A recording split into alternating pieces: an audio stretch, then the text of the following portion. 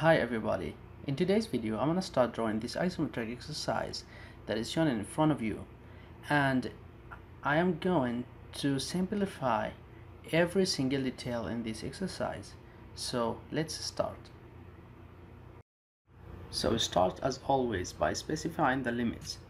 So we write limits, and now we enter the value of 0 and 0 for lower left corner and 100 by 100 for the top right corner, then Z and A for all. Now we have to turn on the isometric mode by writing snap STYL, then A, then 1. Now we turn off the grid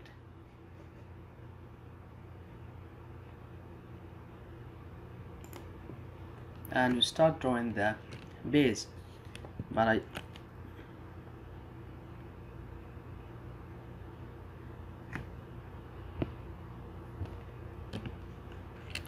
so we change the isoplane by pressing on the F5, then select the line tool by inserting L, then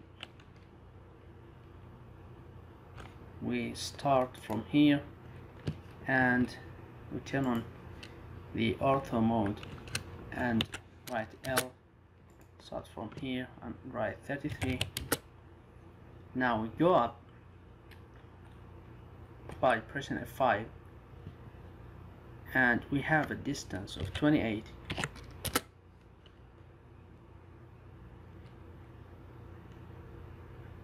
and we go 8, 10 and 4. Now we go down 10, 4 to this direction, and 12 this direction, and then we can go like this.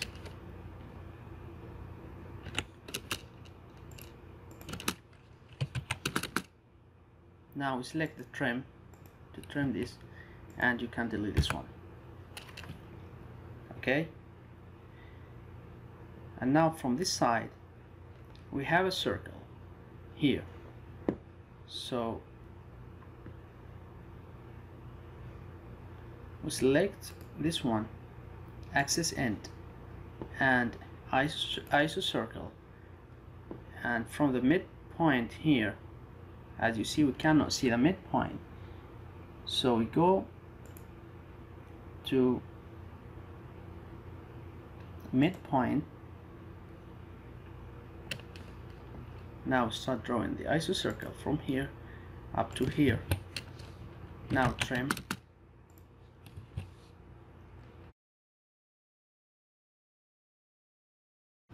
and its diameter is 12, so we write 6 for the radius. Now we delete this one. Now select the line tool and press F5 to change the isoplane, and from here we go a distance of 28.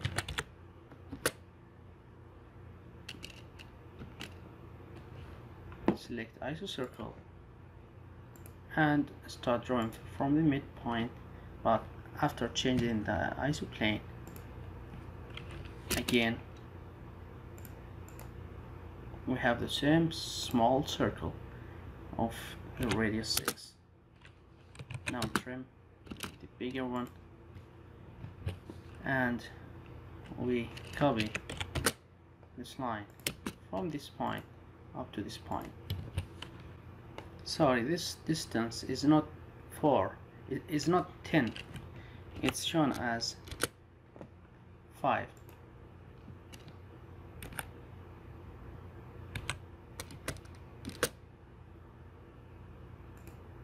Don't worry, we can modify everything.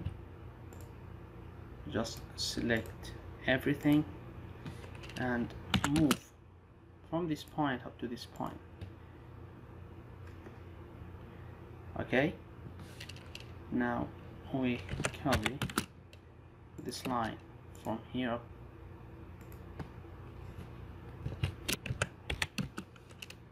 Copy this line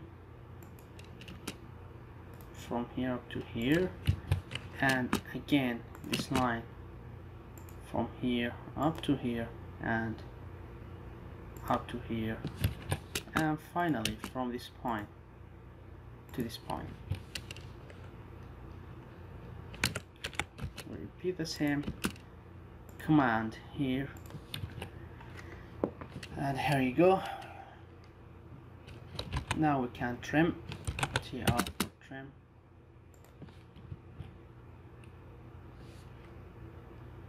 and we can this half circle from this point up to this point, and we have to draw another line from the quadrant, but we don't have it. We turn it on from here, the quadrant, and now we can draw a line from the quadrant here up to this one. Now trim, select the base one, and again this one, and trim. So we draw a line that has a length of 32.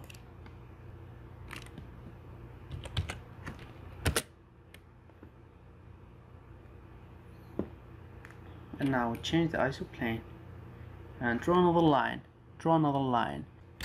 cover this line from this point up to this end point, as well as to this point.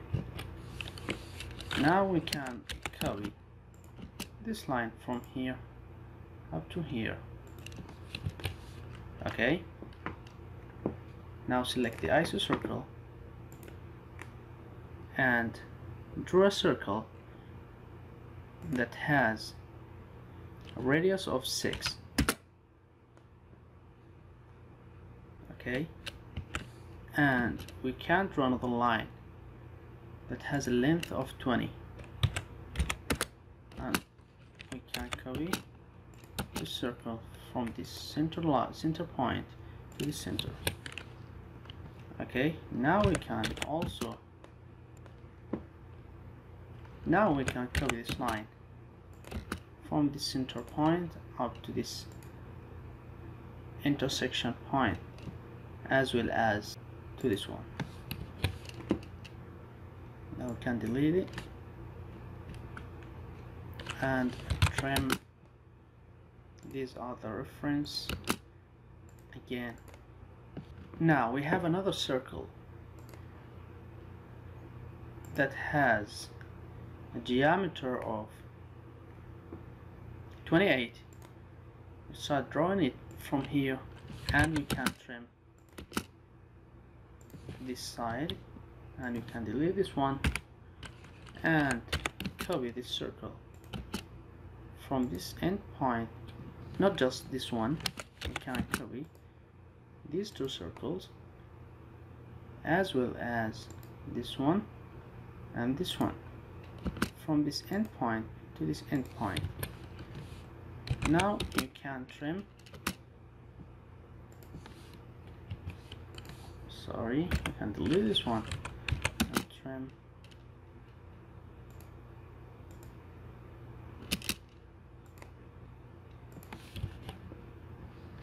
Okay, and we cover this line from this end point to the quadrant here, and we can trim this line. The final step is copying this line from this point up to the quadrant here, and we can trim, and here we go. We have the final shape and it's done. Now we can add the dimensions. We just go to annotate, and from here we have the aligned, and now we start by the first line, which is 32, and as you see, it cannot be seen we write D for dimensions and modify, and now we can write here 10, and we can use this one, and that's it, and close it.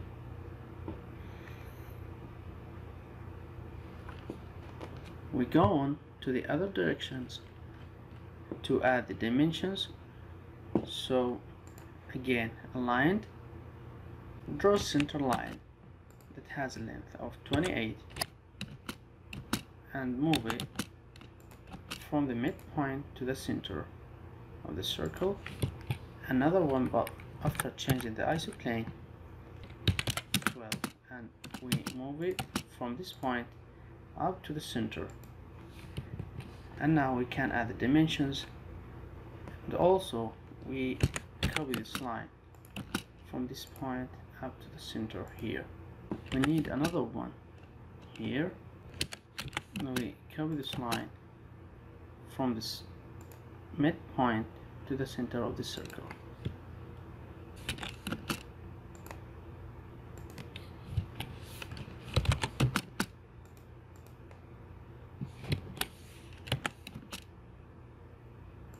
Now we draw this line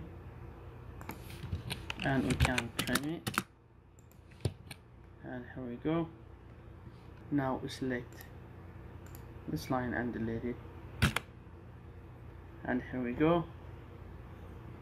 We can continue adding the dimensions. So aligned again, and we have this line to 12,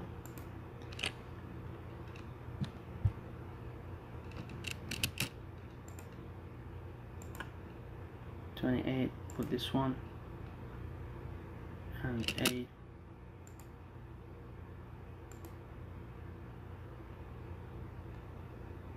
for this line, 10,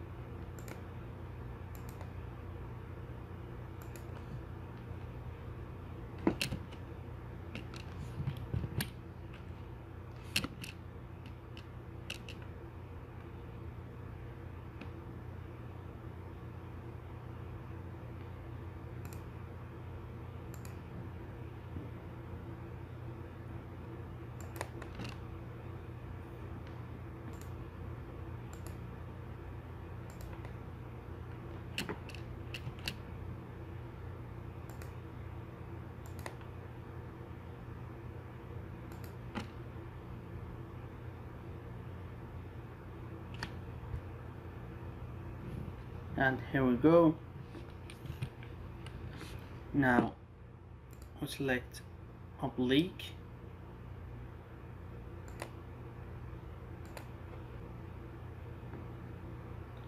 select this one as well, this one, and this one,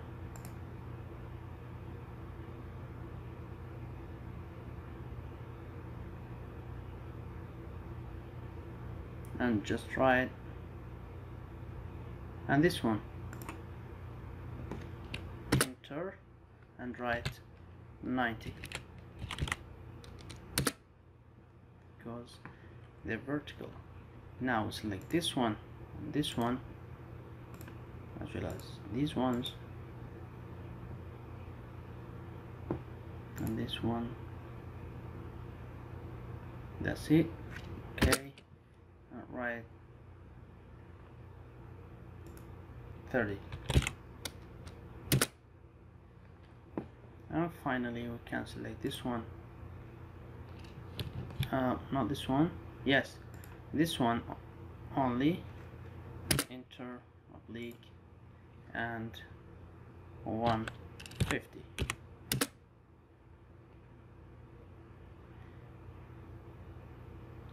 Okay, we can edit this one, or this one. Okay, now it's done. Okay,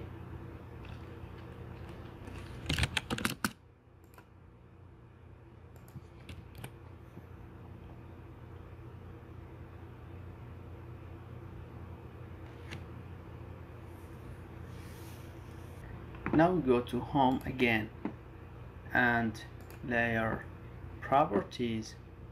We add new layer and write dimensions for this layer.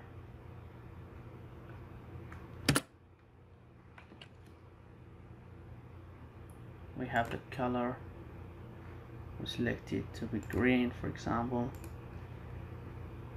Another one, center, and its color can be chosen as red, for example, or yellow.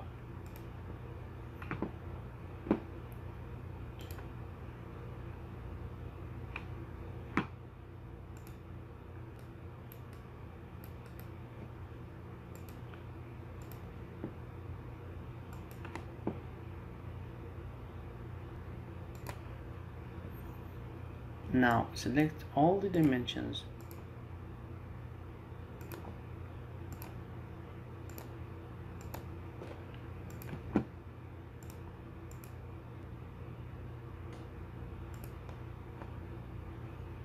and just go to dimensions layer.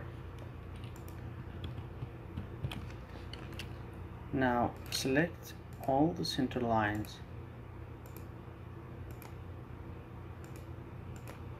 and go to center. Change its color has to be changed. Select red, for example. Its scale is not clear.